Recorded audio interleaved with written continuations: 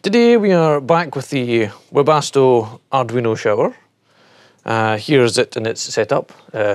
Well, for those of you who haven't seen it before, let me take you through it once again, just to show you the things. Laptop that's running the monitoring and the code. Here we have a Webasto Thermotop V, which this one was recovered from a Jaguar, I think it was, a Jaguar. My exhaust arrived burst. This is one of the exhausts of the other Chinese diesel heaters. I've just put it on there. That's the original silencer, just dangling there. This little sensor poked in here just now is our current exhaust temperature sensor. This will change very soon as we've ordered a newer higher temperature sensor. It takes the water temperature readings from the original temperature sensor in the Webasto, which is one of these two. I think it's that one. That one's an overheat sensor that we're not using yet. This is our board. On the board is the little Arduino. A new 5-volt power supply that I've not managed to kill yet, which is very impressive. MOSFETs, resistors, and behind a cable tie you can't see. Diodes for, well, flyback diodes for the fans and things, and just general safety. Connections out to all the things: glow plug, fan, water pump, and fuel pump. That's the back of my 50 amp 12 volt power supply. And there's a button on this switch here. It's just a toggle button to toggle it on and off. Fuel pump is down there in the pink thing, and there's what's left of my diesel. That should be enough to run it this morning. Oh, and the 60 litre water tank in it that's probably got about 50 litres in it.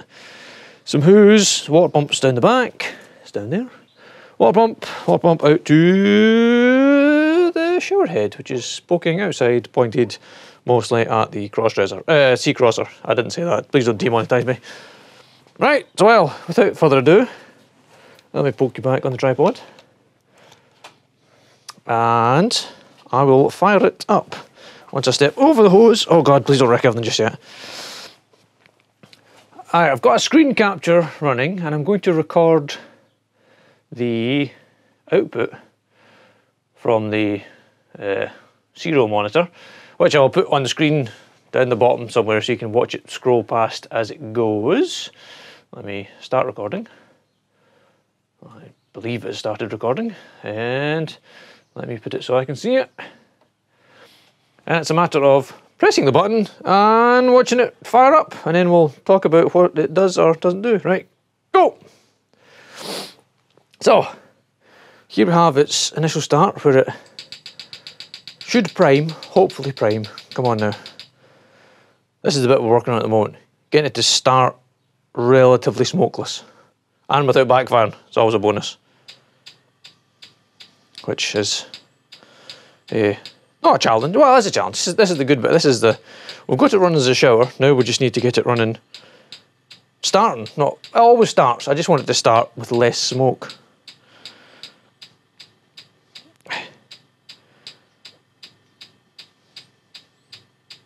It's going. It is going. Honest. It's getting there. It's cold this morning. This is stonest cold. I think it's like 9 degrees outside just now or something.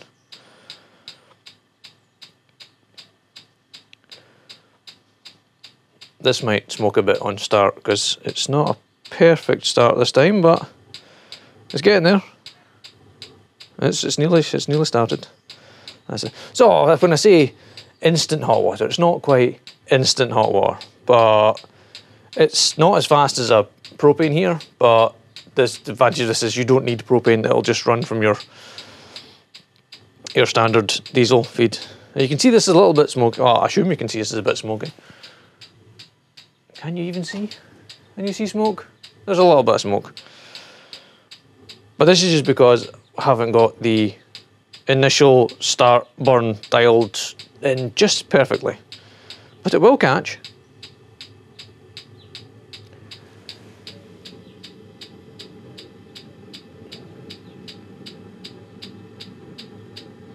Why are my exhaust temperatures backwards? Oh. Okay, It is lit, it is running. The shower is on behind me.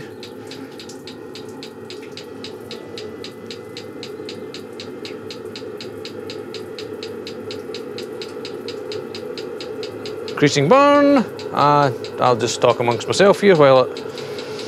See, it's still a bit smoky, so it's still having to burn off the smoke that I put in its pre-stage, but that's okay. We're working on that, I'm working on it. It's now speeding up to maximum run temperature, and it's doing a warm shower. I will spin the camera around in a moment to show you warm water. Okay, that's it, running at its maximum for the moment. That's what we've got. See if I can do this without kicking everything into a low orbit. Oh, here we go. Right, let's spin this round and see the shower this time. That's it, kick the tripod a few more times. Here is the said shower. Look at that. And that is a warm shower. It's not roasting hot, it's just warm. But of course, we still haven't done the thing where we need to wrap the inlet pipe around the exhaust to preheat the water before it goes into the Webasto, because then we should be able to get the water a lot hotter so the pump can run harder and actually get like a solid pressure out your shower and have it running. But at the moment, this is, I would say that is a pretty decent shower, and it's, well, I think what does this thing say, 32 degrees, which is not bad from 9 degrees inlet water temperature. And the heater's running now smokeless, no smoke, still thundering away. And oh, I don't know how many layers of shoes, but it's draining that tank pretty fast. You can see the steam coming off the water, but I think, like I say, it's 9 degrees outside, and we've got, well, the water temperature is continuing to increase because it still has to heat up the mass of the heater. It's got quite a lot to heat up, but once it's done that, the software modulates the pump voltage, which modulates the speed of the pump. So if you can see on the things, it's at 90% of pump power. So if we can get the water even hotter again, we can get the pump going at full speed and you'll have a nice strong shower. So what's that? Fuel pump's at 7.9 Hertz and the fan speed's at 95. And you'll notice now that the exhaust temperature is stopped at 150, because with this sensor and this code, it only reads up to 150 and then it just stops. So let me turn this off just now and we shall talk about it. You just hold the button for 5 seconds and then it shuts down. There we go, shower's off. Stops pumping fuel, keeps running the fan until the exhaust temperature falls away through the floor. If the water was too hot, it would still run the water, but it might do it. You might get to see it kick in if the... There you go. So I've got to 44 degrees, 45. It turns the water pump on a little bit, just to stop it boiling inside the heater. Runs a glow plug, burns off any remaining fuel, and then it shuts down once the exhaust temperature gets below 70, I think it is. Is it 70? It's something like that. It runs till it's cool. But that's where we are so far. So a few things to do at the heater is get the priming and starting better. It does work. Well, don't get me wrong, it does work. It will light every time. I would just like it to light with as little smoke as possible, because let's face it, if you're on a campsite or whatever, you don't want to be fogging the whole place in the morning when you're having a shower. The other thing to do is I want to test all its possible failure modes. So like if you forget to turn the tap on for the water and turn it on, will it run until it boils? What happens when it runs out of fuel? Actually, I know what happens when it runs out of fuel. It just stops at the moment. And until it sees that the temperature of the exhaust is dropped, and then it eventually goes into shutdown. But these are all the... I want failure modes that are going to stop people getting scalded or burnt. I want it to shut down in as safe a controlled manner as it can, but without burning or scalding anybody. Right, let me just stop this recording. Stop, please. hopefully that's saved that somewhere useful. Hopefully that even worked. Okay. What else would I like to say about the... Oh, our plans for this are to have make it yourself. So eventually we'll have on my website, I will put the board, whatever files it is you need to build your own board, or fucking pictures and components list, a BOM. I'm not going to say it without saying BOM because no doubt YouTube will demonetize it.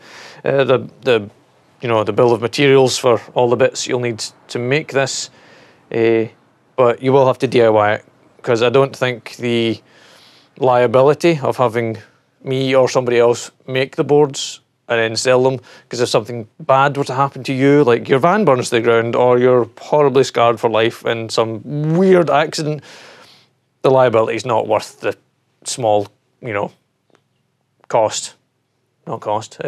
profit you might make from making a board. And there's no way around that to say, oh, if you make it, sure, if you buy this, it's your own fault. What you do with that, that doesn't work in law. If I tell you, it's my problem. But if you make it, it's your problem, and because I don't know what you're going to do with it or how you've modified it in any way, shape or form. So that's what we'll do. Make it yourself. Oh hell, if you want to take the things and make them and sell them and deal with the liability, you batter in.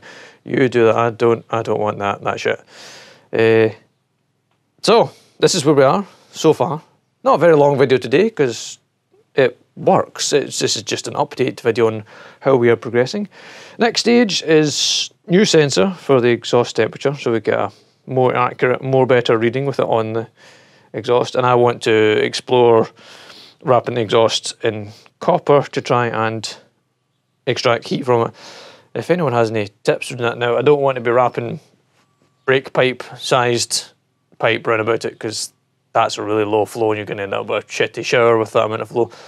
If anyone knows how to bend bigger copper without kinking the tube into a kinky tubey mess of copper, that would be ideal. If you could let me know, do that. Any thoughts and suggestions as well?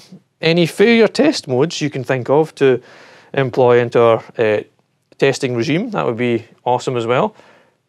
And any other thoughts you have on this? And then, well, at some point I'll bring you back again once we've implemented our changes and added more things to it. But for now, thanks for watching, guys.